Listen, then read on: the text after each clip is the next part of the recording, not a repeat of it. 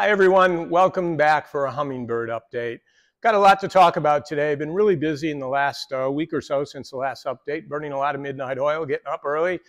Home stretch, 90% done, 90% to go, but I'm starting to see the light at the end of the tunnel and getting pretty excited here. So anyway, those of you who may have seen the earlier video this afternoon, we did know that I have brake fluid now in the brakes on the Hummingbird. We've got those pumped up, no leaks, parking brake works, both brake pedals work. So that's exciting.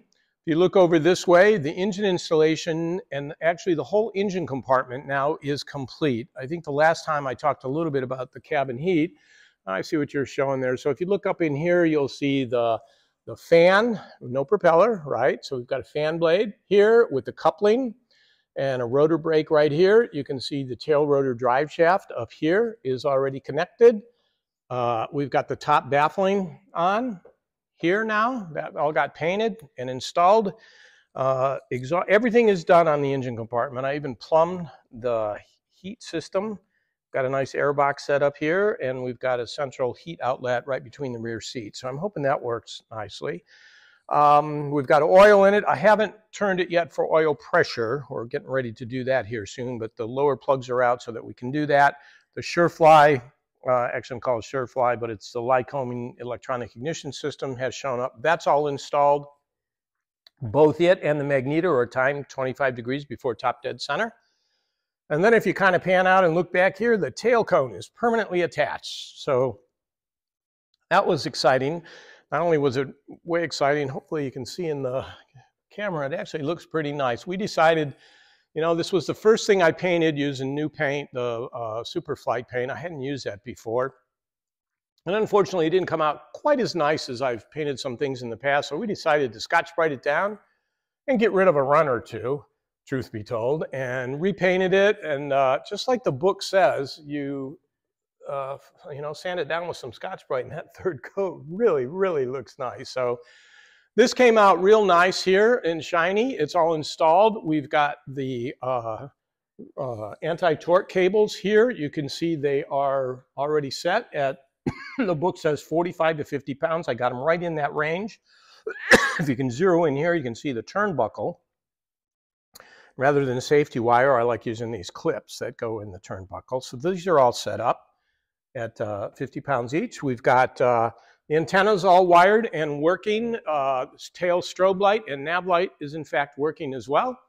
And if you come back this way, the tail rotor is even on and all the blade angles are set. So that's pretty exciting.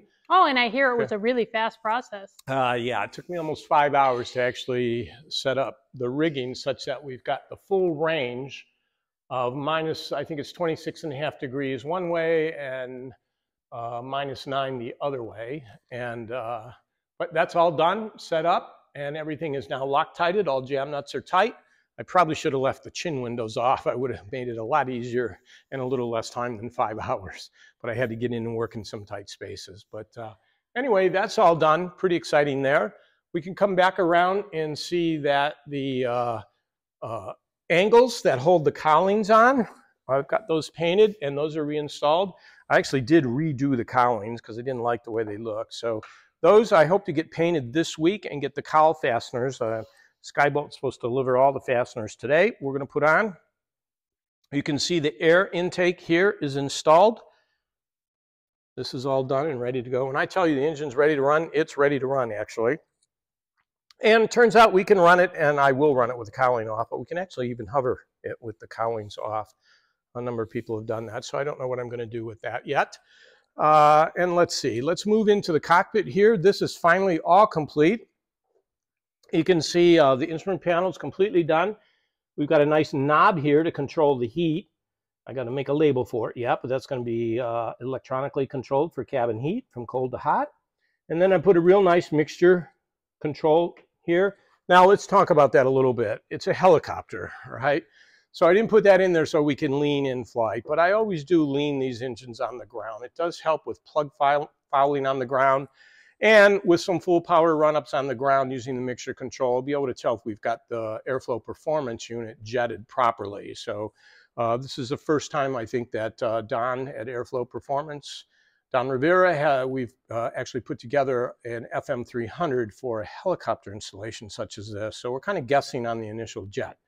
But Don's pretty good. My guess is it's right, but we'll find out. But so one of the comments I want to make is you're not going to lean a helicopter in flight. You know, we do lean aircraft engines in flight. And those of you who do that know sometimes you just pull it back till the engine starts to quit and then push it forward a little bit, and that's typically peak, right? Well, you got that nice big flywheel up front called a propeller on an aircraft engine, and even though you pull it back and it might start to stumble or quit, when you push it back in, that propeller typically keeps it running. Not so much in a helicopter. We don't have that massive flywheel. We've got that little fan that you saw back there, and we've got a sprayed clutch between the engine and the rotor, because if we have an engine failure, we want that rotor to immediately be disconnected so we can go into an auto rotation. So guess what happens if we lean too much in flight and that engine quits? It quits. It stops cold. It stops turning. So now you've got your hands full trying to figure out an auto rotation and get the engine restarted. Not a good scenario, not something we really want to fool around with. Okay? So what's left? Home stretch. I've got to do the windshields. I'm actually not looking forward to those. I'm waiting for it to warm up a little bit. It's an afternoon kind of project. Once the hangar gets nice and warm, I did manage to crack the left one. Had these done once, so now I've got to redo them. That was not a cheap venture to get 2 new windshields, although Carol's quite happy because we decided to get tinted windshields now for the front. This big bubble here in the southeast heat, it's probably a good idea to put a tinted bumble on there. So I've got to do those. The doors have been painted. I've got actuators to put on to hold the doors in the wind, some nice gas struts. I'll get those on. The windshield, I got to paint the cowlings hopefully this week, and then weigh the helicopter, and then we've got to rig the main, put the main rotor blades on and rig it. So fingers crossed, maybe sometime in February we'll be making some noise with the engine. All right, anyway, hopefully you've enjoyed our little updates. We won't stop. We'll take you through the rest of it weekly, including the flight test program, I promise.